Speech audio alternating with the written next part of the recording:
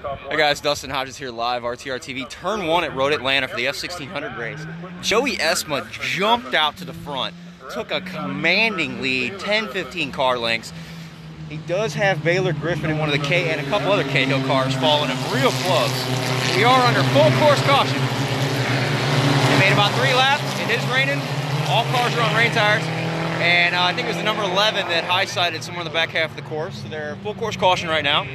But it is Joey Esma, finished second this morning's race, is out in front and looks like he looks like he's a rainmeister. The guy was literally just from the green, ran away.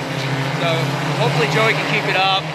Coming out of chump cars, he's a definite amazing story. The guy is not a lifetime, Carter and traditional path and this and that. He's this is his first year in Formula cars, and he is doing amazing. I mean, Joey Esma is on fire. This is ridiculous.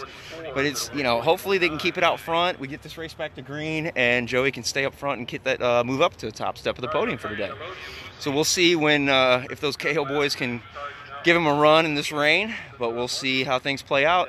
Hopefully we're going back to green in just a few minutes, and we'll have podium for you as soon as this race is over, as well as full coverage of all across the track, turn by turn, all driver interviews, podiums, information, and race results on the Formula Car Rundown tomorrow, 8 p.m. on Right Turn Racing TV.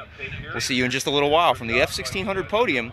If these guys get back to green, we'll see you from the podium. If we go back under another double yellow, we'll come back and let you know as soon as we're up. I'm Dustin Hodges for Right Turn Racing TV. We'll see you in just a little bit, folks.